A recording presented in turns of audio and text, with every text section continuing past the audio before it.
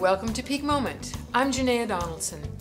In the days and months and years ahead, cities and towns will need to be thinking about what do they do as the energy prices spike for gasoline, for natural gas. What will we do with brownouts as our energy declines? There's an innovative new program happening in California that is addressing that. And it's part of the Powerdown Project, and I have members of that project, Ellen Bickler, who's coordinating the project, Wesley Cadell, and Amber Mamakos, who are students in a project to work on this. Tell us what this is. The Powerdown Project is a very innovative program of New College. Richard Heinberg and Post Carbon Institute instigated this wonderful program. Richard Heinberg, for those of you who don't know, is he's an educator in this field, and he's written 2 books and another upcoming book, the Oil Protocol book, and also Powerdown, which inspired this project. And the party's over when he started to look at that we're going to peak our oil production and have to deal with that because we don't have anything to just take its place. That's right. So he started this project. What is it? The project itself is a program that's part of the practicum for New College. And what we're looking at is how to help municipalities in their powering down. In other words, municipalities are still going to have to deliver their services as the energy prices go up.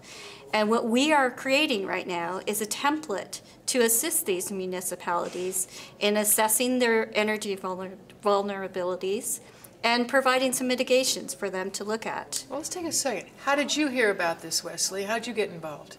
I first caught wind of the Powerdown Project from Richard Heinberg himself at an informational session at New College. When I had come to the college to find out a little bit more about the programs and what it had to offer, Richard outlined it as a program that students could take part in and help municipalities take those decisions into their hands and really look at what kind of energy, how they were going to deal with energy vulnerabilities. So the idea was to choose a city and begin work on asking those specific questions on what it's going to take to work proactively and not reactionary after it might be too late and it might hurt a lot. Correct. You know, or really difficult binds that a city could get into. And you, Amber, how did you get involved? Well, I started the school in January, and the Powerdown Project had already begun, and it had just started running. And it was addressed to the class, and it was just, I found a very good project to be a part of a solution for something so incredible as peak oil, which I had only started learning about in the last couple of years. Seeing the end of suburbia, knowing Richard Heinberg was an instructor at New College, it's just, you know, an amazing opportunity to be part of something firsthand, work with other students, and develop a protocol for municipalities to use. So how many students are part of this project at this time? There's about 5 of us right now. 4 of us really doing the core research, and another person is doing the website. So tell us what the objective is in the project. What are you charged to do? What's your mission? The mission is, I would say, to really deliver a template for municipalities to properly assess energy vulnerabilities. So the template, what's in that template? It's not, are you telling them, here's what you need to know in order to address this, or maybe more fostering, just getting municipalities and cities to start asking those questions of where does your water come from and how long are your reserves? How do you depend on fossil fuels to pump that water out of the ground, and how long will that last when gas prices hit $5 and $8, $10 a gallon? So are they to look at, you know, scenarios of $5, $8, $10 gasoline? I mean, so you're looking at different scenarios, possibilities. That's right. And looking at transportation and food security and water and sewage and police, fire, and emergency. Wait a minute. Let's go. Let's take. Can you walk us through these? What are you doing in each of those what are all the topic areas, and what are you doing? What are you doing in preparing that template? Well, our first project was to create a preliminary report for a city. And We did that. For a and real city. Okay, We already. did it for The city Sebastopol, Okay, which is here near New College. and Okay. they have their own board that's working on something, and we were kind of just creating a little research tool for them. And so we did it on water and sewage, like I said before, fire, emergency, police, transportation, and food security. And we basically took kind of an introduction into it, what it means to have these as part of your city services. What are some of the issues that are going to occur with the high energy prices? And then we had a list of questions that the city could ask. And then we had kind of responses to it. What are some of the alternative things you could do? You know, for instance, well, I did food security is kind of my focus. And it was, you know, creating community gardens, having gardens in the school systems and kids working on them as an educational tool, as part of their curriculum, so they can learn the process and then they can utilize the food for the school lunch program. And also with how much farmland is in the county and how much of that land is grown for food, how much of it is for animals, how much of it goes out of the county, how much of it remains local. Wait, how much of what food? The food. How food comes from outside the county? Or just the in, food that's or- grown in the county, how That much goes of out. it goes out Oh, and how much of it remains in. I would bet a lot, since you're a wine growing region, yes? Yeah, I would Yeah. imagine that there's a fair amount of export of wine yeah. and wine grapes and so on. And can that county even, or the city, feed itself at this point? Could it? Those are the That's part of the questions. questions. Yeah. Aha. That's what they, you know, you kind of letting them know, like, become aware of these kind of things. So. And you, Wesley, what have you been paying attention to in that template? Well, my background's more in biofuels, and I shared an interest in transportation. So I began to look at just, first off, what can we do to conserve energy and when looking at transportation, and then efficiency. There's a lot that can be done just in efficiency in our the modes of transportation. Are you thinking of just the city-supplied transportation? So are we thinking of buses, public transportation? Yep, Are you thinking correct. of what the city has to do for the cars that are city-owned, official for their officials or their planning commission or whoever it is, so it's their fleet of vehicles as well? Correct. And is that true also for like your emergency vehicles that the city owns and fire true. department and Yep. so that's a fair number of vehicles that provide services. Okay. In addition to that, adding such things as widening bike lanes, making downtown areas more friendly for pedestrians and local business, really trying to keep the heavy traffic out of the city center. And other things that I came across were programs like car shares, where for $80 you can rent a car for the month, and well, you probably get about 120 hours for about $80. That includes your gas, your insurance, and the use of the vehicle. So this is this a program? Is this something that somebody has to institute? It's not there in This was a Sebastopol resource yet. that I found that had been implemented in other cities like Portland, Oregon, in New York City, in San Francisco, and I saw this as a possible resource for local cities should they want to adopt it. Be it whether it's a municipally owned co-op or program or a privately owned. I mean, it's just an opportunity for another way to get us outside of our cars. Yeah. That's right. Because I should imagine that, goodness sakes, for what? You're talking $80 for 120 hours for less than a little more than $1 an hour that one could have a vehicle. I mean, when you think about the insurance and registration and gasoline, I mean, that's a deal. Right. And even It when is. gas prices go up, and that price will, of course, the cost will go up for those car shares, it's still a deal for people. It is. And it allows you to live without a vehicle and use that vehicle when you really truly need it to get your groceries, do your commuting around town, and then leave it for the next person to pick up. So there's some it's a rental kind of idea, I Yeah. mean, scheduling kind of Most people situation. don't need it every day in their daily life, but if you want to head out to the city for the day, you know, to get some things done or to come back or, you know, carpooling events, so. Are you enjoying finding new ideas that can course. solve Yeah. some of those problems? Definitely. What are some of the other areas, any of you, of interest? We've got food and water. What about water? water is a crucial issue, and Amanda is the person who tackled that for us. But one of the things that she talked about with water was, which is crucial, is what is going to power our pumps to get the water to us? It's something we don't normally think about. We just turn on our taps without even thinking about how the water gets to us. And she had some ideas, such as solarizing the pumps and other ideas like that. So, Yeah, so you have to think both about where it's stored. Is there sufficient Exactly. storage? And the 'Cause- pipes themselves, some of the pipes that are used to pump the water are old. How will we replace them, after we don't have any oil, or, the oil is very expensive. And so even the materials that we're talking about for our infrastructure, I'm sure, and asphalt for roads and so on, Exactly. which is of course a repairing petroleum. roads and That, well, partly we'll hope, I suppose, on new materials that come from other biological sources that can replace some of this, but it's not here at this point, and thus will be more expensive.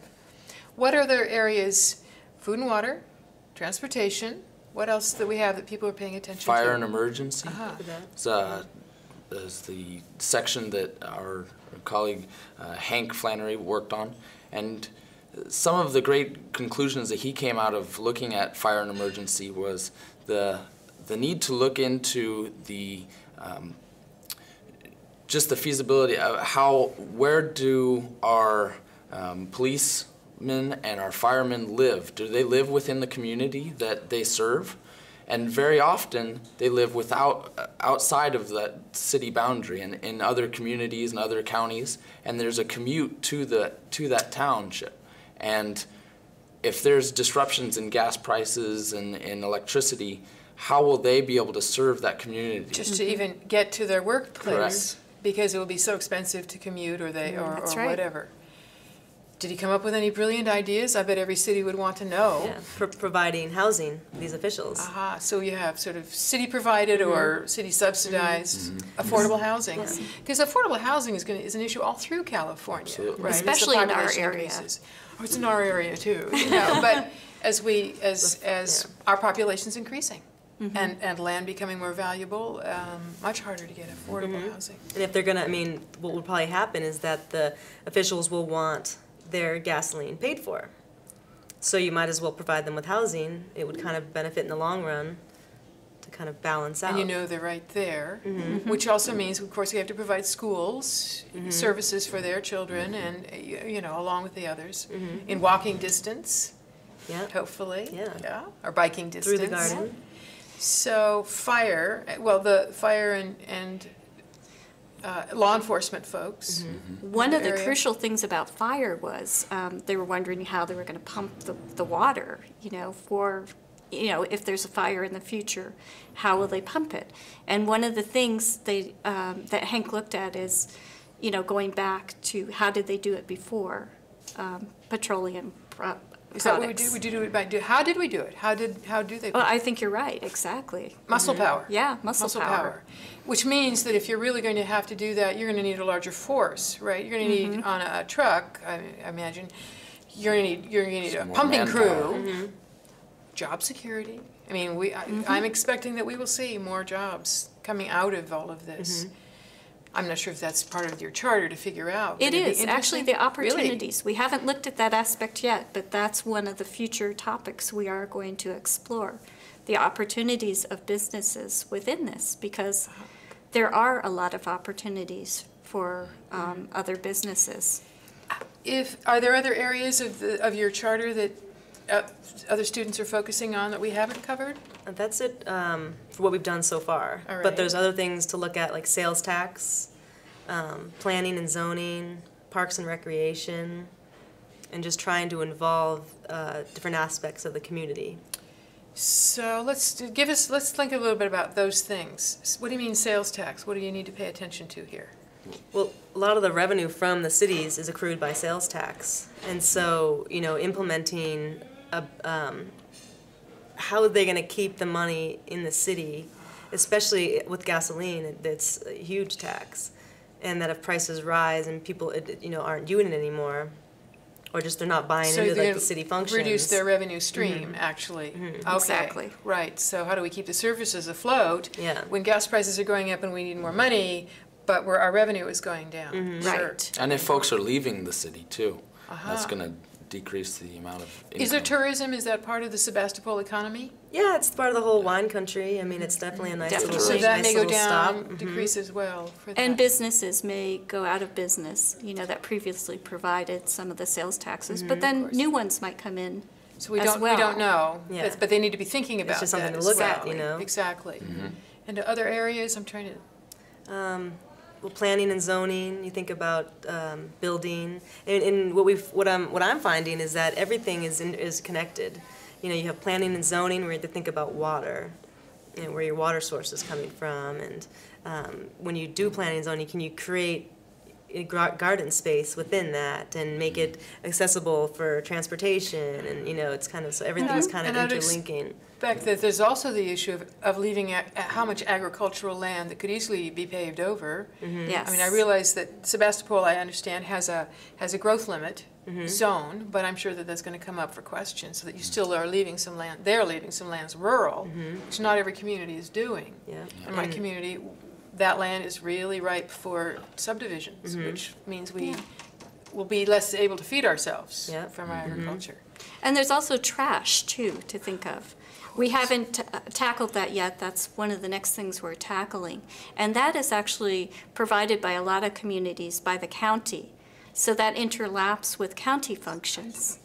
And, you know, you can imagine that's a huge, huge thing to look That's at. a huge amount of energy. I mean, just taking the Yes. trash out to wherever your landfills are, if that's even in your own county. Yeah, that's what I we're mean, finding is the landfills are becoming more full. Right. And they're having to, you know, transport them to other Farther counties. away, which the that's the cost. prices are going to go up. And of course, the issue that I'm sure that you're going to get to is there's a whole lot of stuff that goes in the landfill that could be salvaged. Exactly. That could be reused. So And this is a great opportunity to bring in concepts of zero waste and composting. And an aspect that we didn't really have in mind is the existing contracts that cities have. And trash was one of those that you can't just change right off the bat. It takes, there's contracts in place, and so. So they'd have to be thinking ahead and maybe finding whether people will do more innovative approaches to. Yeah, we've learned a lot in this process. We got a lot of valuable feedback from Sebastopol about what we're doing. And we've incorporated that information, like Wesley was saying about the contracts. And we also have to take into account city budgets too, because they're, you know, city budgets don't have very much leeway. But there are also, what we learned, there are also bonds that they can do, for instance, for a solar program, if they find that it would benefit them economically to adopt a solar program. So they do some bond to do solar electric on the city buildings or the firehouses or whatever? Yes, Because of course there's the Million Solar Roofs project here in California now to help Goodness. right. provide incentives to do that. Subsidies as well. Okay. So it sounds like you're unearthing a lot of opportunities here for moving towards a more sustainable approach to things. So I imagine then that you've had to get information from the city itself to know what the status of things is now? That's kind of our next step, is to create an assessment tool and to use city managers and city officials and to gather that information that's already there. So what's the next step? You're going to gather more information from the officials. Then what are you going to do from there? Come May 19th, we're going to submit the first draft of our municipal report to a conference of elected officials and municipality leaders at a conference on May 19th in Santa Rosa and Petaluma, where they will be given a chance to look over these issues and to look a little bit deeper into their community needs and start asking themselves those questions of that we've laid out for them. And so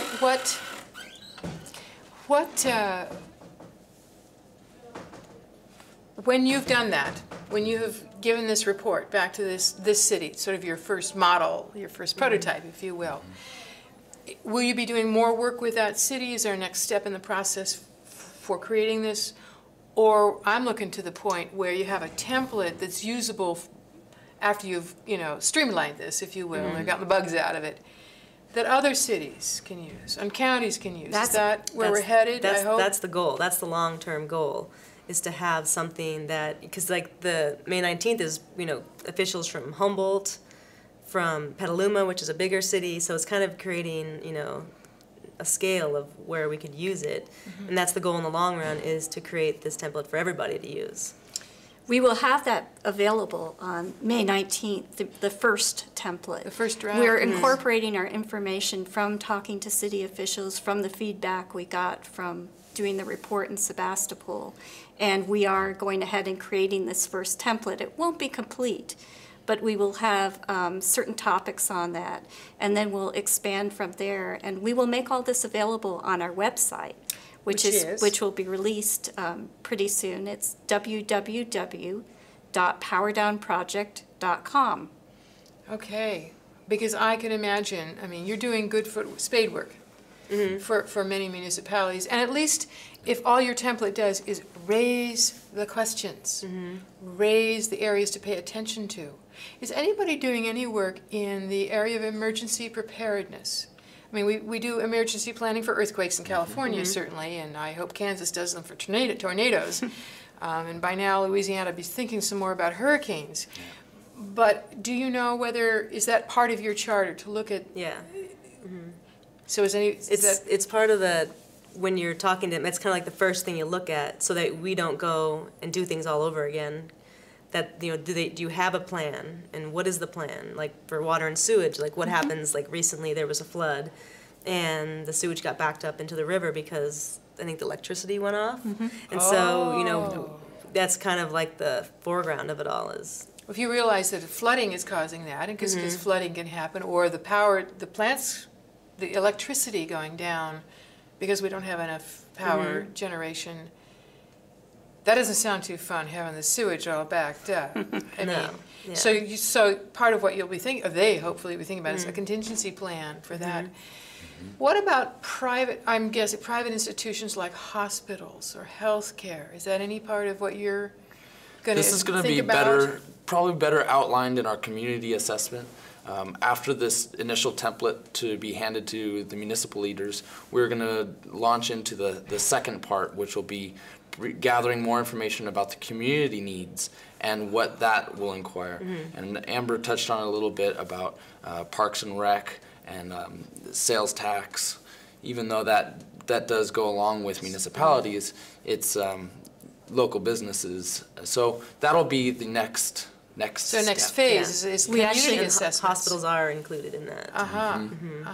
Well, what about Parks and Rec? What do they have to do with all of this? Well, you could utilize those systems for growing community gardens. They have, workers that drive around in trucks all day long, kind of changing, the way they're using their energy and incorporating So they'd have to look at things like, can they move to hybrids or electric cars or bicycles for the meter maid or whatever?